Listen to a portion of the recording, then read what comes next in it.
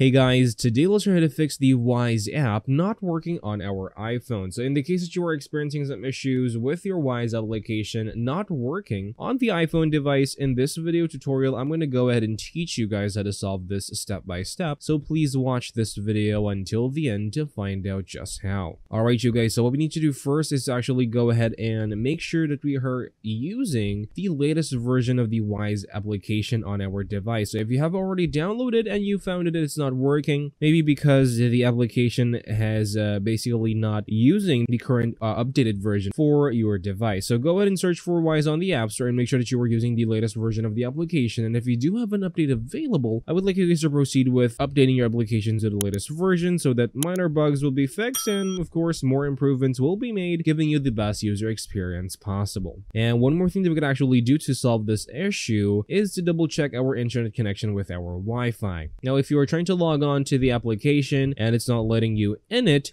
you need to go ahead and double check if you have some internet connectivity issues with your Wi-Fi and see if that is a problem. You could also go ahead and try your cell data instead of your Wi-Fi and see which one between the two is going to work better. But essentially, those are the things that you guys need to know about fixing the Wise app not working on your iPhone. Thank you guys for watching this video. Please like this video and subscribe as well if you guys learned something, and I'll see you guys on the next video.